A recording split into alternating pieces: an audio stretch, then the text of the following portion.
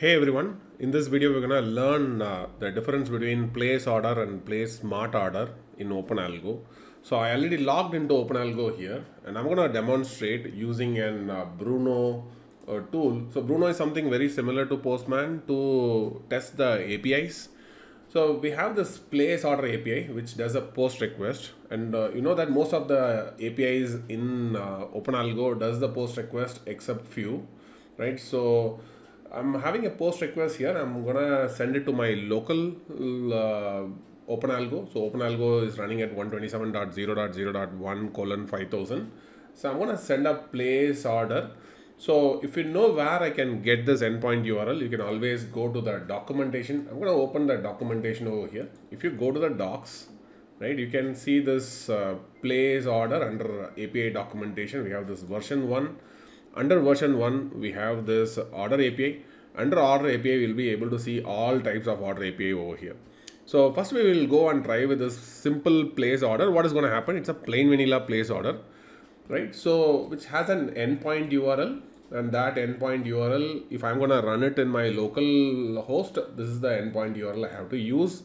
Whereas if I'm going to use my custom domain, I have to use something like this, right? Maybe let's say demo.openalgo.in /API v1 place order. So now I'm going to take this sample request over here. I'm just going to copy this, right? I'll go to my body. From here I'll ensure that I'll select a JSON, and then I'm going to keep my APIs over here. Let's say this is what I'm going to paste. So it's going to ask my API key over here. That's what it is. It's going to ask. So it's asking for an your API key. So I have to go and get the API key here. First of all, let me go to OpenAlgo. From here I'll go to the API key section. I'm going to copy this API key. You can also show the API key from here, right? Show or hide. So let me copy the API key. I'll go back to Bruno, and then I'll paste the API key over here.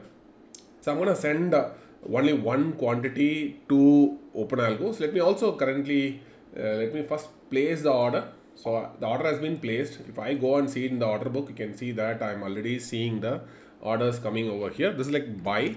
I can also send a sell as well. This is plain vanilla order, right? So if I send an sell over here instead of buy,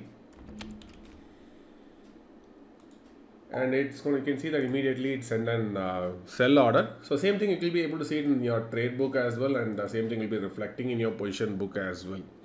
Now what is so different about the PlaceSmartOrder is, right? So PlaceSmartOrder always looks into the position book and then it takes a decision over here. So what do I mean by that is, like, let's say I'll go to PlaceSmartOrder. So here is PlaceSmartOrder, the endpoint is here. We will be having an extra parameter over here. The extra parameter is nothing but the position size. So that's an extra parameter. Let's say I want to send an order in NSC, right? So NSC, I'll say I want to send an order in, let's say something like Yes Bank, right? So Yes Bank, I want to purchase only one quantity over here. I'm also setting the position size as 1, right? So quantity is 1. Okay, maybe let's make the quantity as like 5, and position size also like 5. So if I try to execute it, it's gonna act like a regular order. So if I'm gonna send that, let's say it's still a buy, but action doesn't plays a major role in PlaceSmartOrder. What plays a major role is like action combined with position size and combined with quantity is what it plays a major role. So here I don't have any open position as of now in Yes Bank as of now. So if I try to execute a position over here, let's say if I try to execute this, you can see that, oh, I have to set the API key. Let me also go back and first let me set the API key over here before executing, right? I'll set the API key and then I'll try to execute over here. You can see that the order got punched. So when the order is getting punched, first it checks the internal position and then it is placing the order over here, right? So which means right now if I try to refresh the page here, you can see that S Bank is having now 5 quantity over here. So which means if I go to the order book, you can see that S Bank is fired, like total 5 quantity has been fired. But now the best part here is, if I'm going to change the position size from +5 to -5, see that the action is still buy, but I'm setting the position size to -5 over here. You know what happens? It retrieves the position book and then it checks what is the position currently. Current open position is like 5.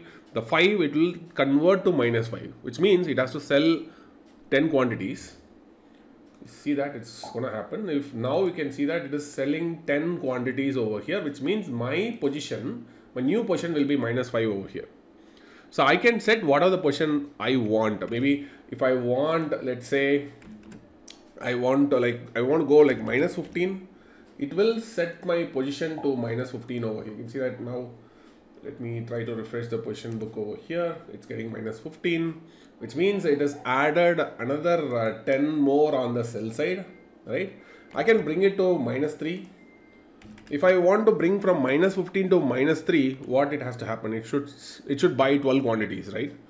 So that is what's going to happen. You can see that it buys 12 quantities, which means my new position book will be matching my position book. That's what it is happening over here, -3.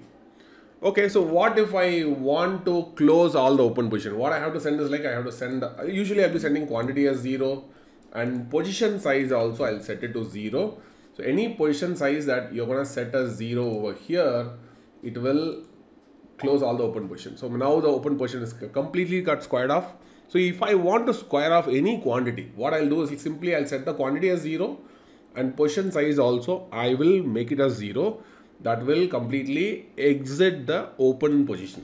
See that the position size completely got back to 0, which means the quantity, what are the quantity which was open? We had like 3 position which was open on the short side, that would have been got bought over here. So we bought 3 quantities over here, right? Now, what is also you need to know here is, let's say if I want to run some sort of a long exit kind of strategies. So what you can do is like probably you can set the quantity. Let's say I'm just setting the quantity as like 10. And position size, I will keep it as 0 itself. Now, if I try to execute for the first time, you know what is going to happen, I'll tell you. If I try to execute for the first time, currently there are no open positions, right? There is no open positions at all. So if I try to execute for the first time, since there is no open position in my system, there is also no open positions in the quantity also. The position size here also we are setting as 0 and the quantity we are sending as 10. If I try to execute it, it will try to execute as like +10. You see that it takes like, I have to refresh the page here. Yeah, it is executing like +10. Now if I execute the same time again, right, it will try to bring down the position size to 0. Right? So first time when there is no open position, quantity will be taken care. Second time, if already position is there, it will try to set the open position to 0 back again. Right? It'll get back to 0. Maybe I have to refresh the page again here. Yeah, it got back to 0 over here. So which means it is trying to buy first time when there is no open position, quantity is getting executed. When there is a position size is there, it will try to match the open position. Right? So right now what is happening, right? Right now if I don't have any open position, right? So if I try to execute again, what will happen? Yes, exactly. Again, there is no open position here. There is also no open position here as well, which means if I try to execute again, it will try to match the open position. It will try to execute the quantity again. Let's try one more time. It should be buying 10 quantity, right? Let me refresh the page. Yeah, you can see that 10 is there. And again, I'm going to set it back to 0 here. I mean, this is 10 and then position size is 0. So same thing I'm executing over here, which you can see that it's getting back to 0 again, right? So right now there are no open position. And one another thing that you also gonna see here is, if my position, let's say I'm gonna set my quantity as like -3, which means it's gonna open a short irrespective of whatever is the action. Action can be buy, action can be sell. There is no open position. I'm just trying to execute for the first time. So if 0 is there, it will try to match the quantity. Right now we are having -3 itself. So it will directly try to sell -3 quantity over here, right? So if I try to sell it, it will try to sell -3 quantity. So let me refresh. Yeah, it goes to -3 over here, right? And what if I try to execute again? Already -3 is there, here also -3, there also -3. If I try to execute one more time, it will say no position already matched, so no action is taken. So no action will be taken over here in this instance.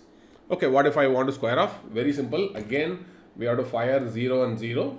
So quantity is 0. Position value also you take it as 0. And it, listen carefully, it always checks the position book and then it executes the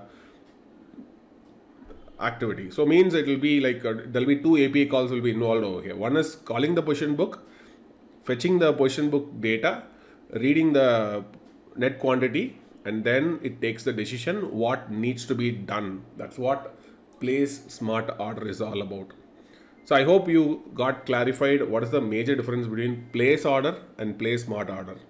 So PlaceSmartOrder plays a major role when it comes to building smart execution systems, right? So it's slightly, I would say like it is slightly time consuming compared to PlaceOrder. So PlaceOrder is going to have one API call. Here we're going to have two simultaneous API call over here, right? So yeah, so which is more faster if you ask me, PlaceOrder. Which is more smarter if you ask me, PlaceSmartOrder. I hope that clarifies it. So we'll see you in yet another session with more interesting content. Thank you.